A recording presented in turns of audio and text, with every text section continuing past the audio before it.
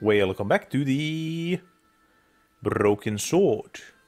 Last episode we had to... Well, I had to end it with pretty short notice. So let's see if we can do any advancement this time. If I remember what we were doing. Hold it right there. Oh yeah, Waluigi. Nothing. Oh, Okay then, if we have the card. hi, ma'am. Hello, George. Did we I show? found this matchbook in Merlin's bedroom. It came from the Club Alamut. I It mean, might be... yeah, we saw that. Did I we showed the pass to the clerk, hoping he'd give me Merlin's papers, but he wouldn't buy it. He's too scared. I'll give him something to be scared of. Follow me, George. I still don't like her.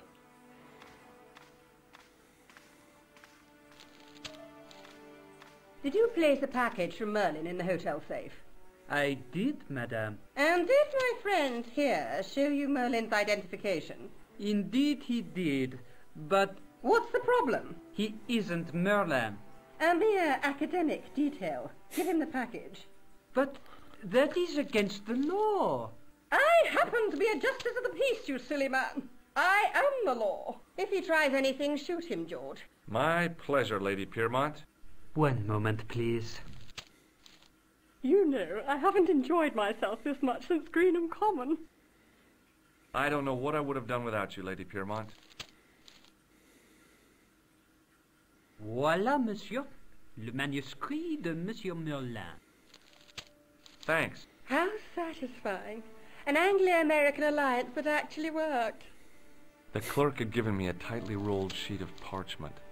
I decided not to unroll it until I was safely back in Nico's apartment.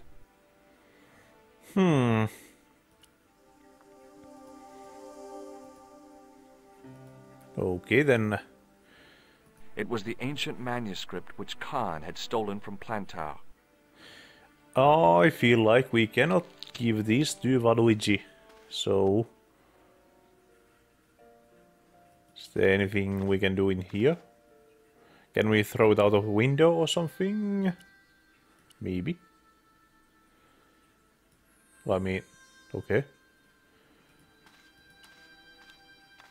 Because they've been patting me down every time I go out.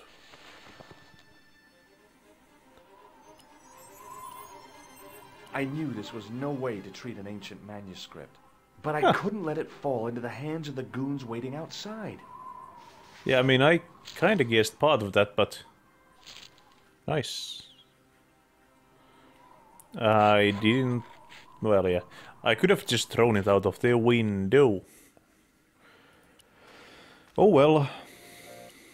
Pat me down, Waluigi. Pat me down all you want. No, wait, it's not. It's the warrior one.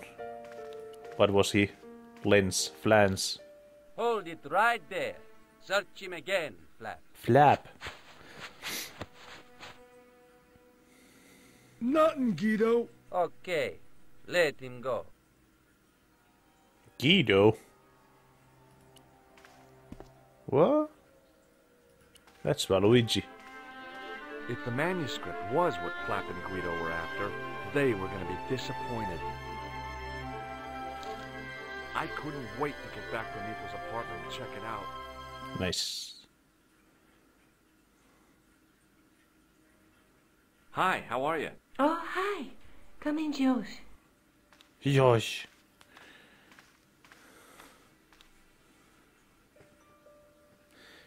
Well, well, well.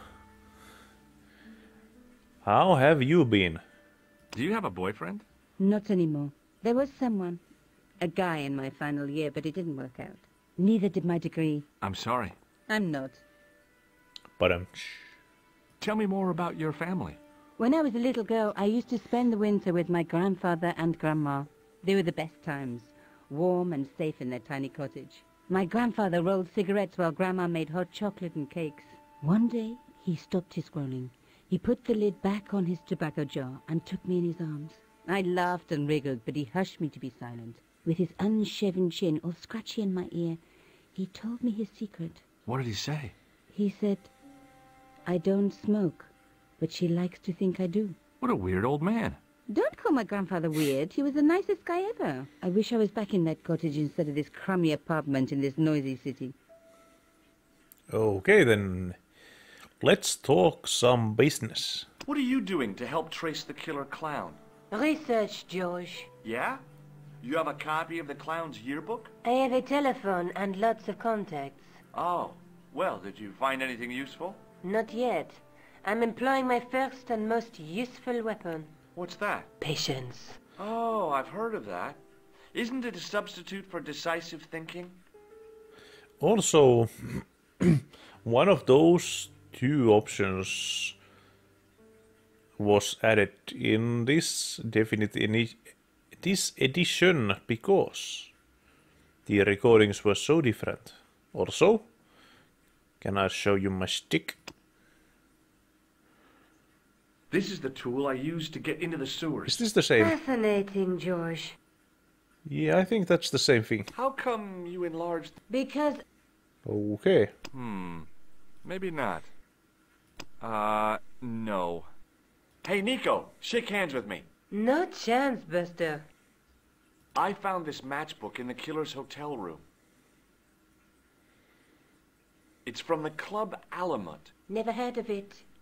Is there anything written inside it? No, what were you expecting? If this was a movie, there'd be a clue. A name or an address. That's no use. There aren't even any matches in it. Oh well, I'll keep it as a souvenir. But I mean, it has the club's name.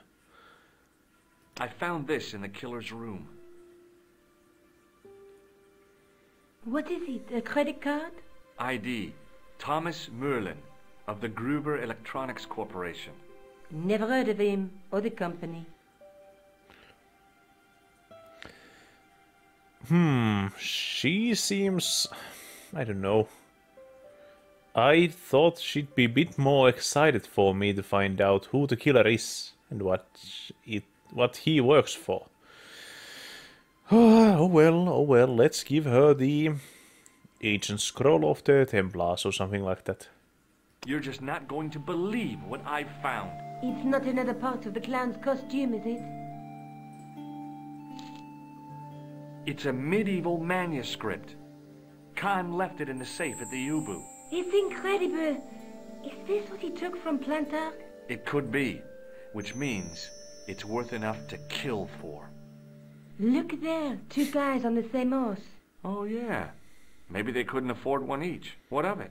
Have you ever heard of the Knights Templar? Their official seal was an image of two knights sharing a horse. Whatever this manuscript means, it's connected with the Templars.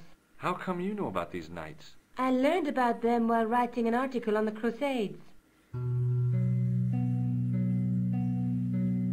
Oh.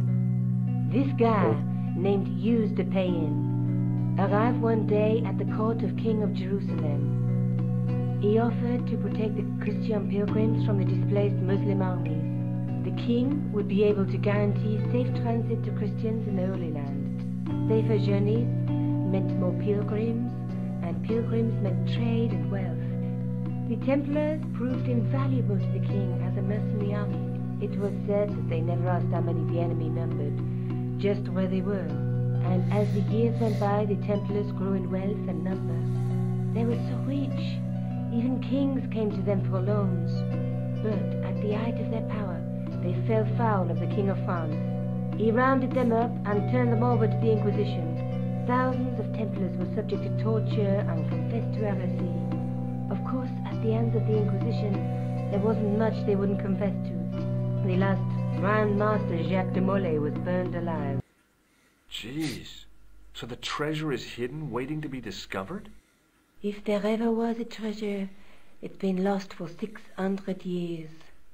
Anyway, we're supposed to be investigating a serial killer, not a medieval treasure trove.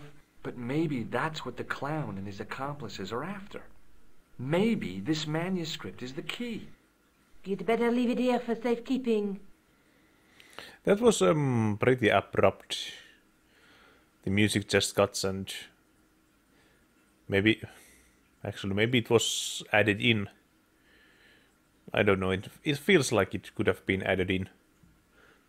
Let's take another look at the manuscript. Again? Oh, I can actually look at it. There's a guy with a sword and a bull. The only mythological bull I know of is the Minotaur, but he was only half bull.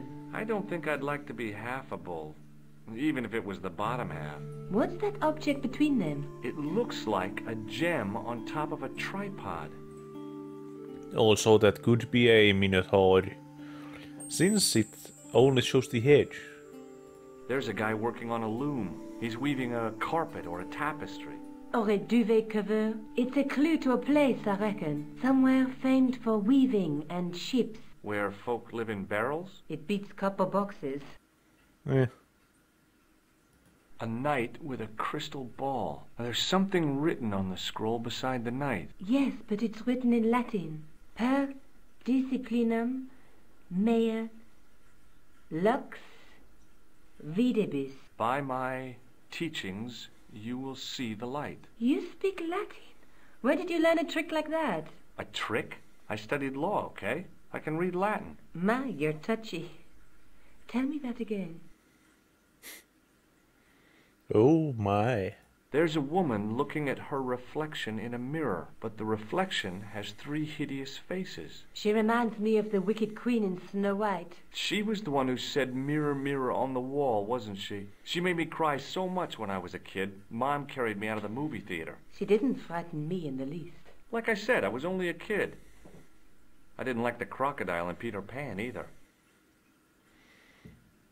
Yeah, I don't like it either. Not that I'm scared or anything, but I mean, I just don't like it. Look there, 2 guys on the same horse. Let's face it, we need help, George. Someone who knows about these things. Who do you suggest? Indiana Jones?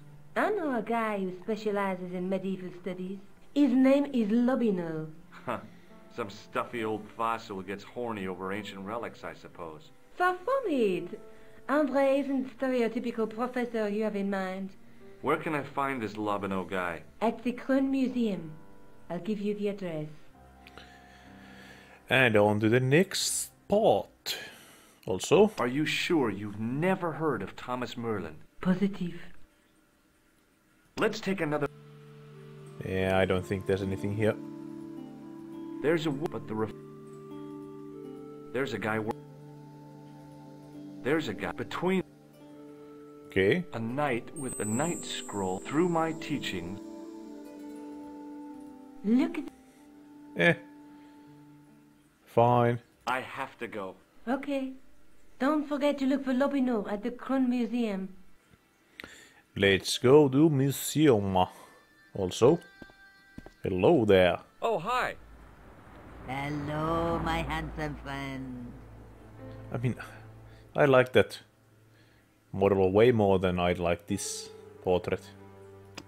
Can you tell me anything about this security pass?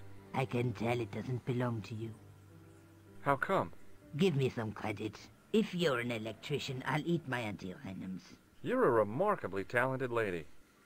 Does this matchbook mean anything to you? No, but I can tell you one thing. There's no such place as the Club à la Moute in Paris. Well, actually, that might be helpful. Would you like to shake my hand? No, I wouldn't. I can see the future, remember? But, if you can see the future, that's not going to happen. How can you see it? Eh? See you later. That's right, monsieur, you will. Do you constantly see how the world changes? You see every single timeline there is. Well, to the museum. I doubt that's the man I'm Pardon looking me. Oui, monsieur? for. Are you Labino? Oh, no. Fancy you mistaking me for him. No. I am the deputy custodian. But Labino does work here. Work? I wouldn't go so far as to call it that. He studies here most days, but as you can see for yourself, not today. So about... Do you recognize this ID pass? No. Yeah. Have you ever heard of the Club Alamut? Oh, no. I don't frequent places like that. Okay. Would you like to shake my hand? Would you like to shake my hand? Not while I'm on duty, monsieur. What do you mean by that? What do you make of this tissue? It is absolutely disgusting, monsieur. Do you recognize this red nose? I don't think so. Do you recognize the man in this photograph? No, monsieur. Is there any reason why I should? I guess not. I mean, it's me. Don't you recognize that George Stobart neck? What does this tool mean to you? That belongs in a museum. Pardon? It is a priceless historical artifact, if I am not mistaken. No, it's a plain old tool for lifting drain covers. And what about Do the... you know anything about medieval manuscripts? Not me, monsieur. I am no scholar, though people often mistake me for one. It is the uniform, I guess. They see the clothes. They are impressed. And they ask you to park their cars? They ask me to park the... No. They assume I am an authority on the exhibits in my care. Whereas you know next to nothing about history. Of course not. All I am saying is, I am no scholar, not like Monsieur Lobino. Do you know anything about the Knights of the Temple? No, sir. Not a sausage.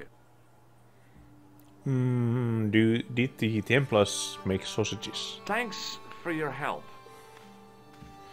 Well, let's go and touch stuff.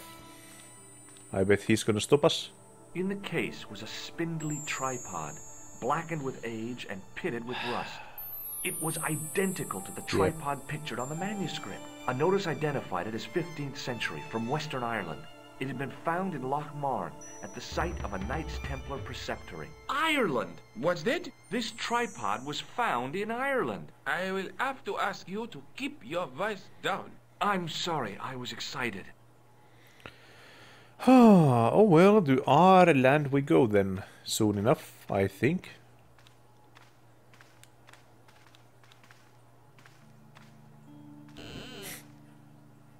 Leave it alone. That closet is over 3,000 years old. Closet. Closet? It's a sarcophagus.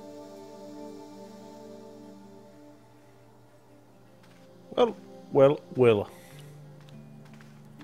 Not much to do here, I think. Attention! Please do not open the window, monsieur. Don't you think it's kind of stuffy in here? Better stuffy than dead. What's the problem? Fumes from car exhausts? Not just that, monsieur. There's a new burger bar opened up across the street. The Laughing Buffalo. So what's the problem? They cook their burgers on a charcoal grill. And the fat falls on the open flame. The amount of organic compound and smoke particles released is astounding. Since they opened, local air pollution has doubled. And it stinks like a funeral pyre. That is why I keep the windows closed. Okay then. Which might mean that we have to go check it out. But what is this totem pole?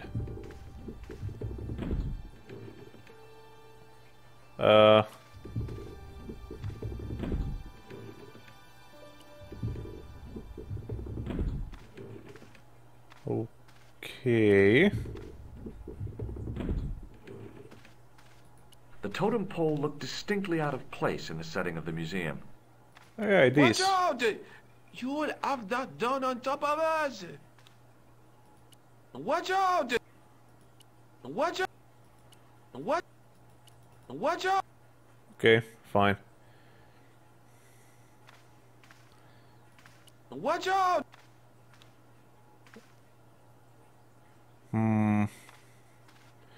Maybe I will have to... Pardon me. Oui, monsieur? Can you give me any further information about the tripod? Certainly, monsieur. It's infamous. That tripod, that belonged to John Dee. What's the importance of John Dee's tripod? Dee was the most famous escapologist of the 16th century. The Houdini of his time. Don't you mean alchemist? Escapologists use ropes, chains, and handcuffs, not tripods. Well, whatever it was, that is the tripod he used in his experiments. What kind of experiments did John Dee perform with his tripod? Oh, the usual. Didn't you study chemistry at school? Yeah, but we skipped over thaumatology. I can actually talk quite a lot about this, apparently. Can I take a closer look at the tripod? What? Get it out of the case? Ah, no! That tripod is protected by a sophisticated surveillance system. How sophisticated? A painfully loud alarm bell. How is the alarm bell triggered? By the slightest pressure on or movement of any part of the case wherein that tripod is situated. It strikes me that to call your alarm system sophisticated is, well, stretching the truth a little. It has never failed yet. The sophistication is in its simplicity. Yep, true. Thanks for your help. Then let's go and poke it. As I reached toward the display case, a shrill piping filled the air. I froze, then tried to get myself together and act nonchalantly. No, monsieur. No. No. Okay, okay. How about this?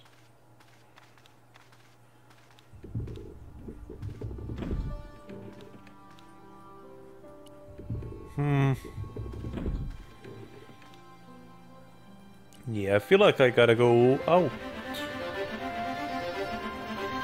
At least for a while, but this music says otherwise. Yeah, I doubt there's anything in the police. How about the cafe?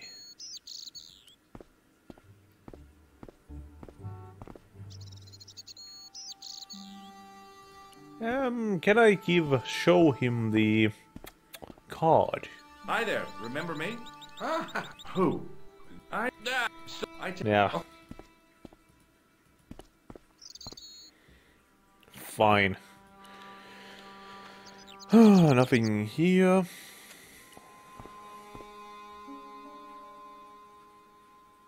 Okay, then seems like there's nothing to do here. Back to the museum.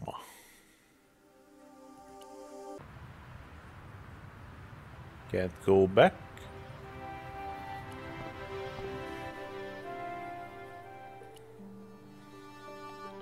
So what do I use to use on what?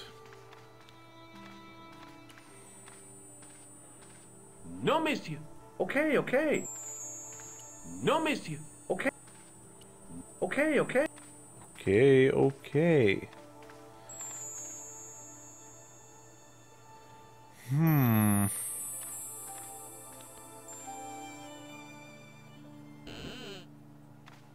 Leave it alone. Yeah, I feel like I gotta hide in there at some point.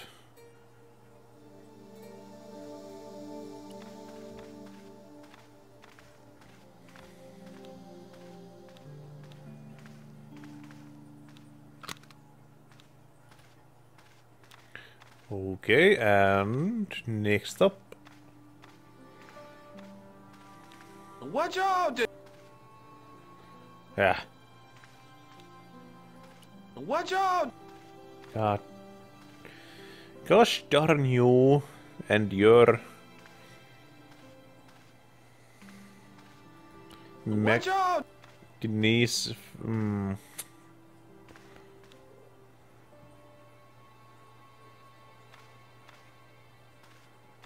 Please walk.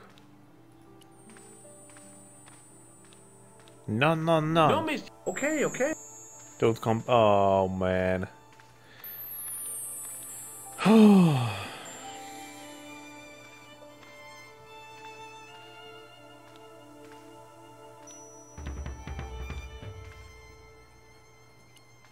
Watch out!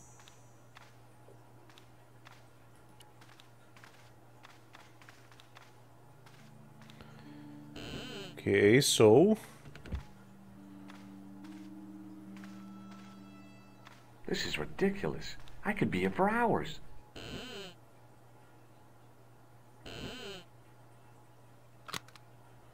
Okay, so that's kinda right, I think.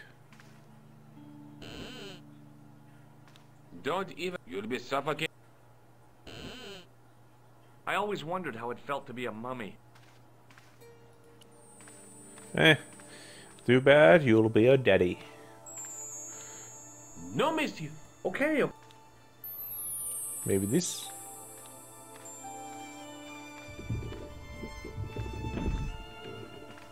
Do we first gotta open the window, then shake up the place?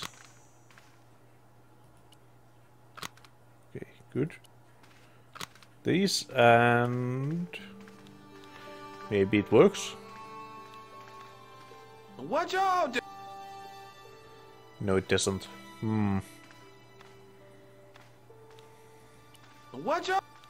Yes. Watch.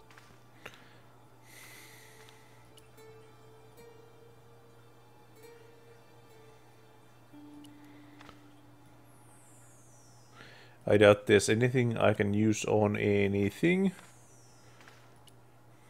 Unless I wanna smash that. No. Also the goat.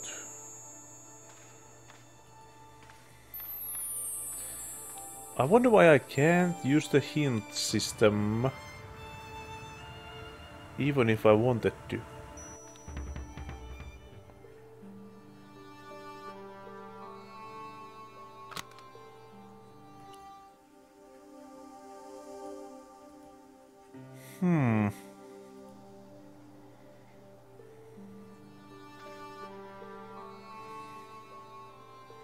Come on, walk away.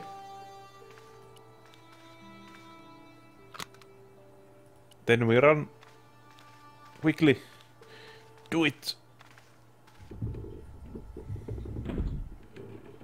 Okay, the wind did nothing.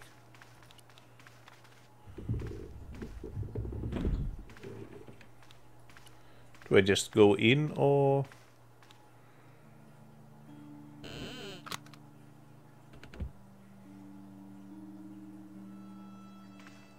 This is ridiculous.